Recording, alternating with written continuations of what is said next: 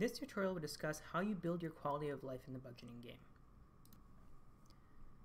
When you go into your budgeting game, you'll see one of the key components of your game score is your quality of life. Your quality of life points are added directly to some other metrics to get your total game score.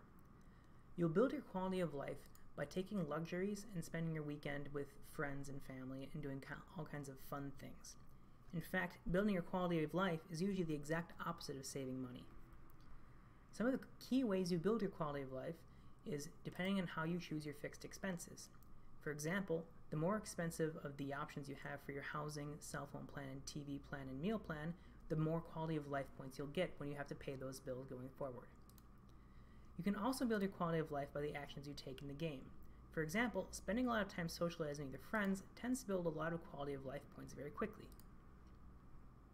You can see here, I just gained about 50 quality of life points just by spending time with my friends on the weekend.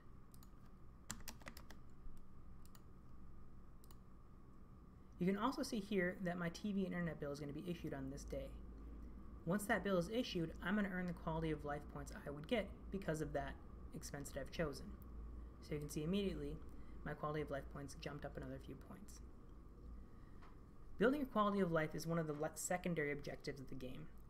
After you make sure that you've hit your savings goals for the month, that you've paid all your bills and your credit card balance is low, then it's okay to spend some extra money on some of the luxuries.